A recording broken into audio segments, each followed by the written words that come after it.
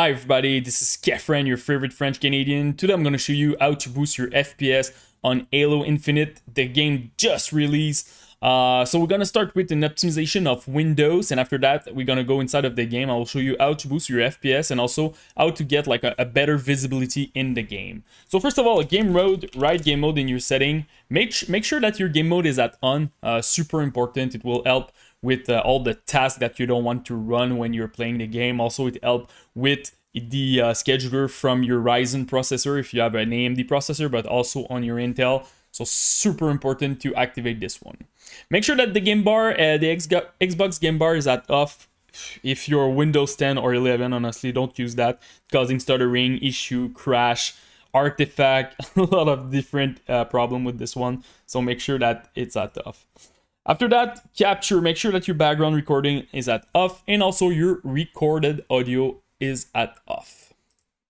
Another thing that it's really important, it's your driver, GPU driver. So go on, I will put the link in my video description. AMD just released a brand new driver. You can't download the driver inside of your AMD driver. Normally, you know, you can just press download and it will update automatically. It seems to be like some kind of like hot fix or last minute like update to make sure that you have proper driver for the game. So I'm gonna put the link, just click on it and you can download it. For Nvidia, I'm not too sure if they just released something, but just look on their website and you will find all the information. Another thing that it's really important, it's your graphics setting. If you have an Nvidia card series 1000 or more recent, right, graphics setting in your search bar, click here. Make sure that your hardware accelerated GPU scheduling is at on. It will help with bottleneck. It's not for all the video cards. I saw a difference on GTX 1050, 1050 Ti, 1060, and 2060. You will not see the difference if you have something more powerful because probably you don't have those kind of bottleneck. So just want to mention it. So make sure that you're using it. Another thing that can be important, it's your energy plan. So right energy, go to power option. Make sure that you use balance or high performance. Don't use the power saver one or other weird eco mode and stuff like that. It's more for people who's playing on a laptop. Sometimes you plug in the wall, you're using the balance from Windows, and after that you go on your battery. It's gonna switch to power saver, and when you plug it back, it doesn't switch back to balance. So super important when you plug in the wall, make sure that you're running balance or high performance. And yeah, you're gonna make sure that you're using the all the resources from your laptop. One more thing that I want to mention is the I have two different guides on my YouTube channel. How to overclock your GPU and how to overclock your CPU. This can help you a lot, like 8 to 12% boost in your FPS, depending, like, again, your thermals, your video card and stuff like that. But still, it's not like a guide who's gonna be like too complicated. I'm not touching voltage and stuff like that, so it's pretty safe and you can get like free boost for your hardware. So just look at that. So now let's go inside of the game. So now the graphic parameters. So let's start with video. So the first option that you will have is the field of view.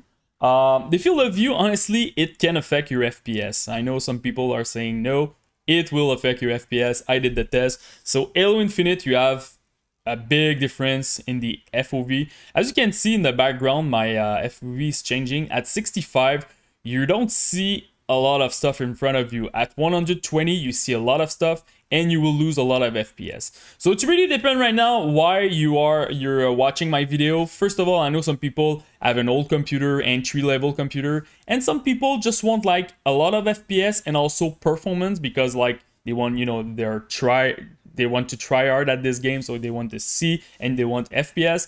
So if you have a good computer, just make sure they have a pretty decent FOV. For me, 120, I'm not a big fan. It feels like a bit like a fisheye for me. So 105 for me, it's perfect fine. I always use that on Battlefield, Call of Duty, or Halo, sorry. But if you're struggling with your FPS, lower this for sure. 78 is your default, so you can even go a little bit lower and you will see you will improve your FPS if you change it. So let's go back to this. After that, display adapter. This one, make sure that it's your video card. I know sometimes some people with a laptop, they integrate video card over here. So make sure that you have your dedicated GPU. After that, display, make sure that this is your display. Borderless full screen, make sure it's checked. After that, your resolution scale, make sure that you're playing at 100%. If after the guide you're still struggling with your FPS, you can lower this a little bit at like 90% maximum. Don't go too low because after that, everything will look blurry. Minimum frame rate, I just put 60 here. It's not an issue for me. On my laptop, I just put like 60 because it's a 60 Hz screen. The maximum frame rate, I'm locking it at 168 because I want to be in my FreeSync range. But just go on the website of your monitor to make sure that what is your range. I'm not too sure about the FreeSync range, like the minimum frame rate that you need to put. I think it's something like 70 or something like that. But anyway, just look at that if you want to make sure that you use your FreeSync. After that, I'm not using VSync because I'm using FreeSync. So all the people who have FreeSync and G-Sync monitor, don't check that. If you don't have that and you have a lot of tearing when you're playing, check your VSync. You will all the tearing will be removed, but you will add input lag in your game. So it's more like, do you want input lag, more input lag, or you don't really care about your screen tearing. After that, don't check this. So let's go to quality. So first of all, the anti-aliasing, I didn't see a big difference between high and low in my FPS, like something like 1 to 2 FPS. I just put low because my visibility is a lot better. The game looks a little bit blurry at high, so that's why I'm going with low. Texture filtering and texture quality, just look at your VRAM usage here. Make sure that you're under your ideal, and yeah, for sure, don't go over there. So for me, it's not an issue. I just go ultra, but really depend on the amount of VRAM that you have on your GPU. So you just like change it depending on your VRAM. Ambient occlusion, this one I'm putting this one at low because I want visibility. I know some people like ambient occlusion because when you put this one at low, your game looks a little bit flat. So really depend what you want. I can definitely recommend medium also. Ultra to low, you will gain a nice 8 to 9% boost in your FPS. And if you go at medium, you will gain a 6% boost. So it really depends what you're looking for.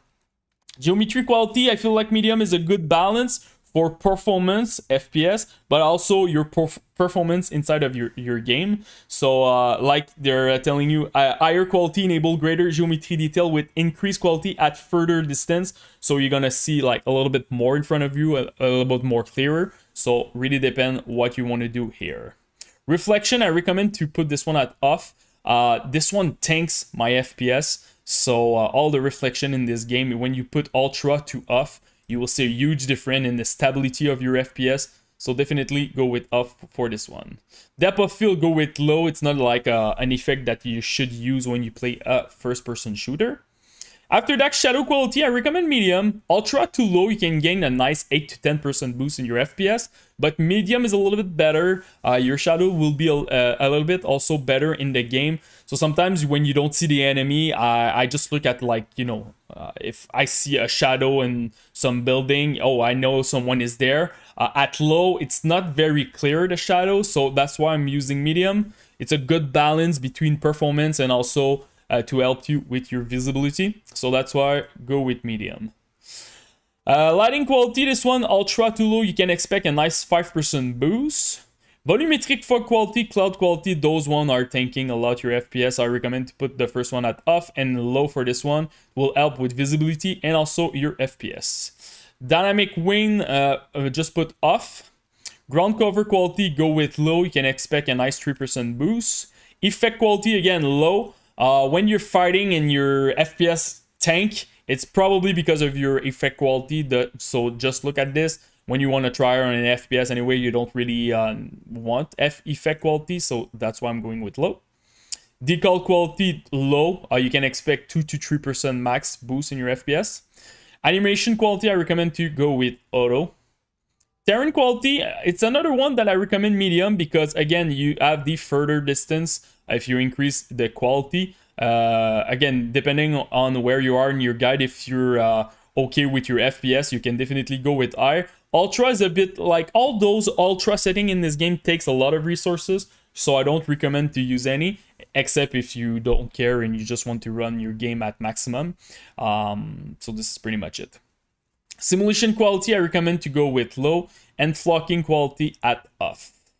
After that, for sensory, I recommend to put blur at off, at 0, sorry. It will help with your visibility. Same thing with the screen shake. Go with off. After that, the exposure, I recommend to go with 30%. Full screen effect, 0, again, for your visibility. And the last one is sharpening. I'm using 30, but this one is more for preference.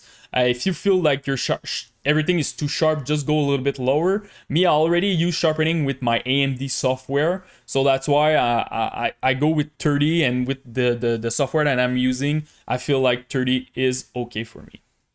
The last thing that I want to speak about, it's in UI. Scroll a little bit. Make sure that your FPS counter is checked, so you will now see your FPS at top right of your screen. And also make sure that your network statistic is checked also. You will see your MS, so your ping. So really important, because sometimes maybe you're lagging because of the server. It's not necessarily your game. So if you see something like 120 or 200 MS, it's probably because you're lagging. It's not necessarily your computer. So always look at your MS. And right now, you know, the game is not well optimized. For sure, they're gonna improve it, but it's still playable. For me, it's better than Battlefield 2042. So definitely, I'm gonna enjoy this game. So that's about it, guys, for the guide. If you have any questions, just comment in the YouTube section. Post me your rig, CPU, GPU, and RAM. I will try to help you the best that I can. And don't forget to subscribe to the channel. Peace.